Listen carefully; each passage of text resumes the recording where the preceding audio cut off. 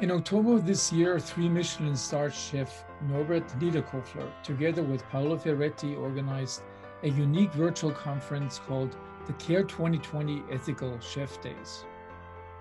This annual conference is a project conceived by a chef for the chefs that gathers wine and food companies and professionals with the same aim: to take care of the environment, local communities, and the rhythm of nature, promoting an ethical and sustainable approach to cooking. I had the great honor to be invited to participate and speak at this event, together with the legendary Yvon Chouinard, founder and owner of Patagonia and Patagonia Provisions, a big-time hero of mine.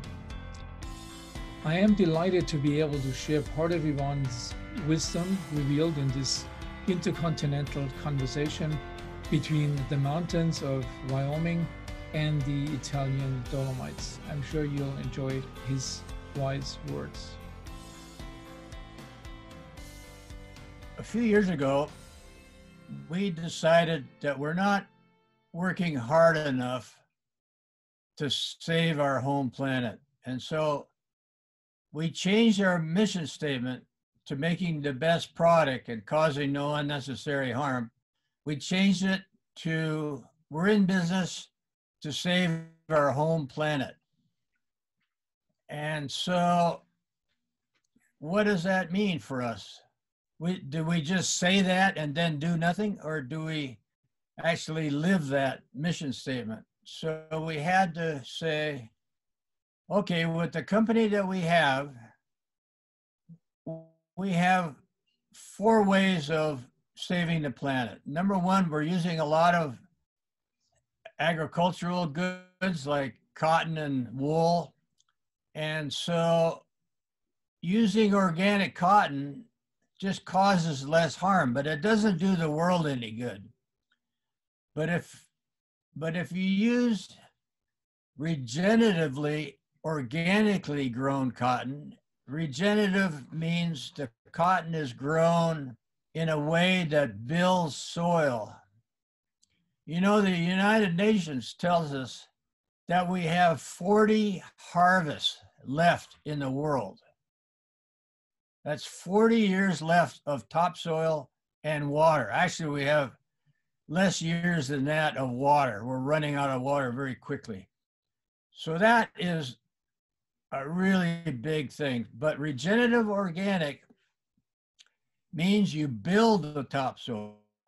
It can't be done on an industrial scale, which means that it employs small farmers around the world. It has to be done on a very small scale, yet it produces more food than industrial agriculture.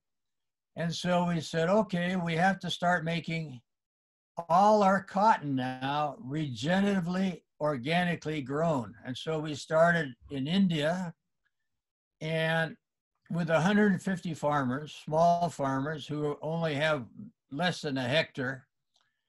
And these are farmers that, 10 years ago were convinced to do GMO cotton. And it was a complete failure, and they had 300,000 Indian farmers commit suicide.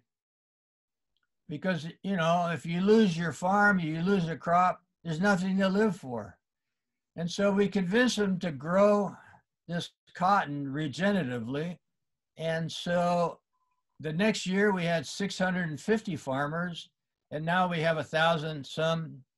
And the first product from that cotton just came out this year, and that's the shorts that my daughter put the label on in the back saying, "Vote the assholes out." That was the very first regenerative organic product. And we sold out in 2 weeks, of course. But I decided that the best thing we can do to live to our mission statement is to promote regenerative organic agriculture. Secondly, we have to get rid of our evil government that we have here in the States. Thirdly, we have to support organizations that are working on educating women in third world countries because an educated woman will choose to have less children. And fourthly, we have to save large areas of the wild part of the what's left of the planet, which captures carbon and makes oxygen. And so that's the 4 parts of our mission statement that we're working on. And food, for me, food is my big interest right now. And I see that we're going to need 50% more food by 2050. That's only 30 years from now. 50% more food, and we're not going to have any topsoil and water. So what are we going to do? So that's a big interest of mine. And I've always been interested in food. I mean, my parents, I learned to cook from my parents. I have a lot of interest in food. And so we started a Patagonia Provisions. It's not enough to promote regenerative organic agriculture. Now you have to convince people that it's the right thing to do. So we're taking a step further and producing products. Patagonia Provisions has, I don't know how many, 120 products now that are either regeneratively organically grown or on the way to becoming certified regeneratively organically done. And so we're leading by producing these foods and offering them to people, and with a good marketing story as to why they should eat those foods.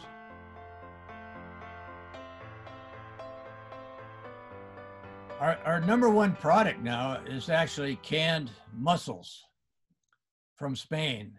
A mussel is a perfect product because it's grown without any food.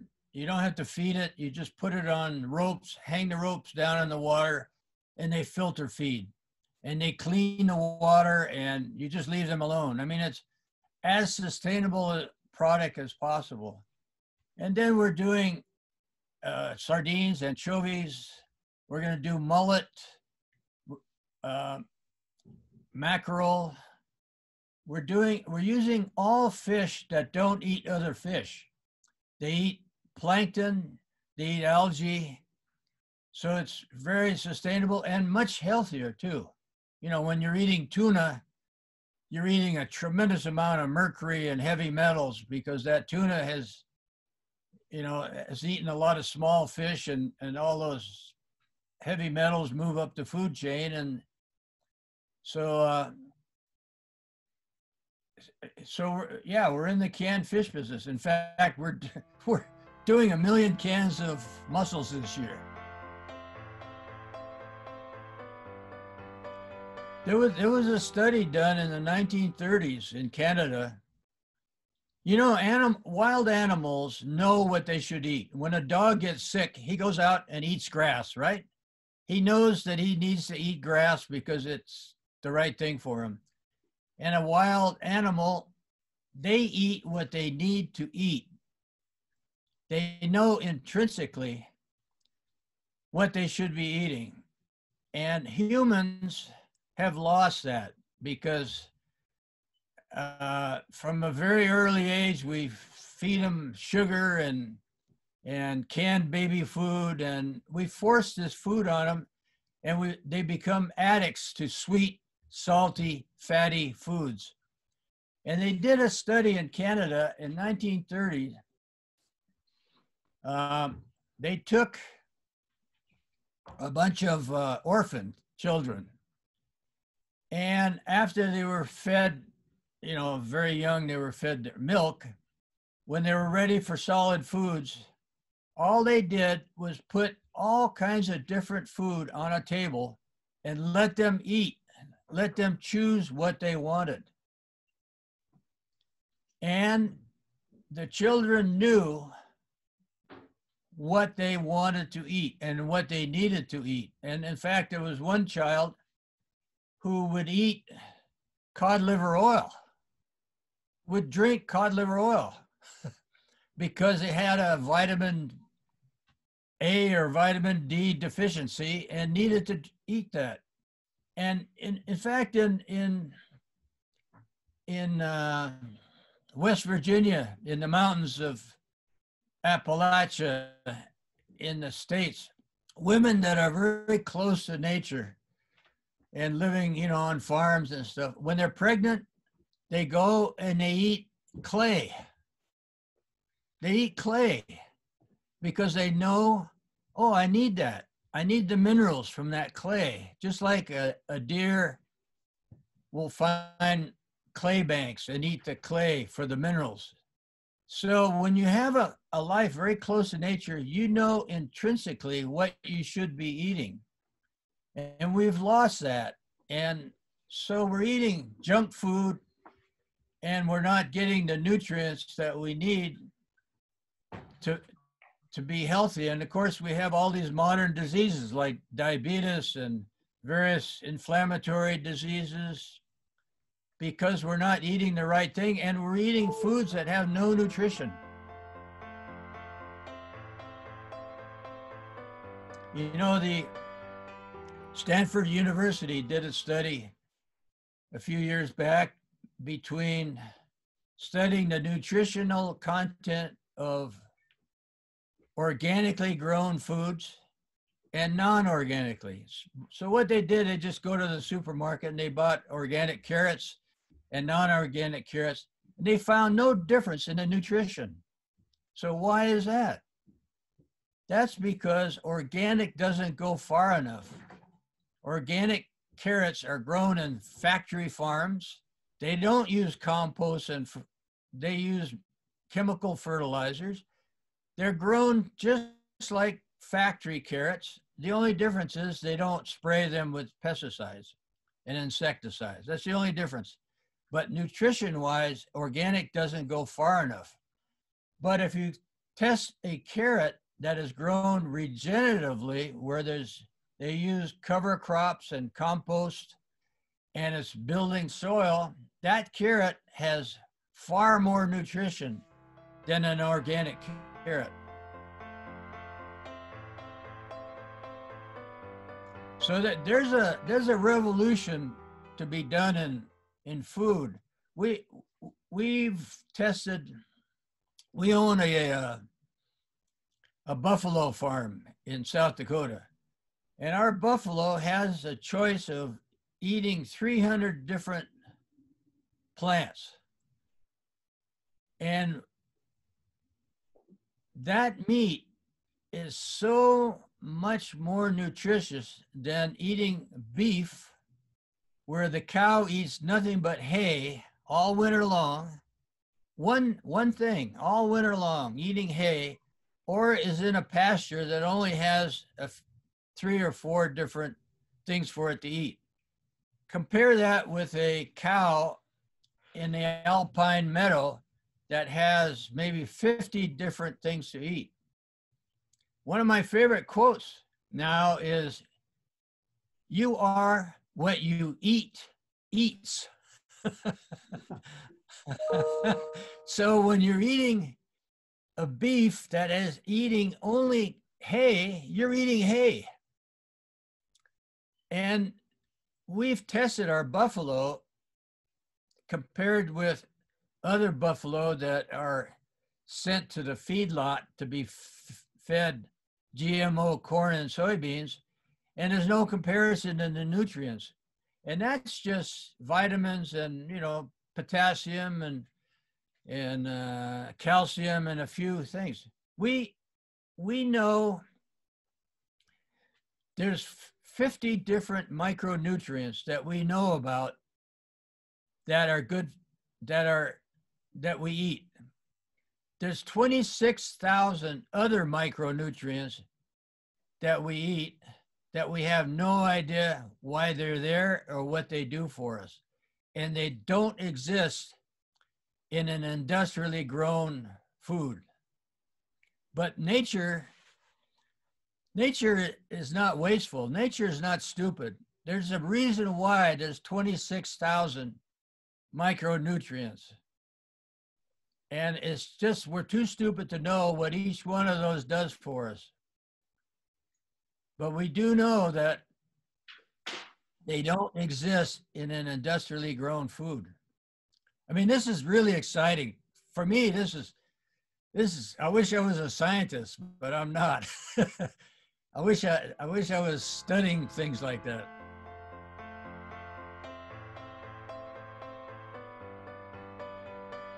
If you buy here in California, in the Central Valley in California, they grow a lot of table grapes. If you try to make wine from some of those grapes, it's terrible. And in fact, they do Cabernet Sauvignon grapes. They sell them for $800 a pound. A ton, $800 a ton. 200 miles further north, the Cabernet Sauvignon grapes sell for as much as $30,000 a ton. So what's the difference in those grapes? It's the terroir, it's the climate, it's the length of the roots. The older the vine is, the more nutrients it can pull up from the soil. It's how it's grown. You know, a grape plant that is struggling puts out more nutrients than a plant that is being fed and watered every day. In fact, the vineyards in the Napa Valley, they put these lie detectors, you know, like the FBI has. They put a lie detector on the plants to tell when it's struggling. And they want it to struggle, but not too much, so that when it struggles just enough, they give it some water. You know, here in Wyoming, where I am now, we pick blueberries. This is a terrible blueberry year because it was a very wet year. Plants have egos.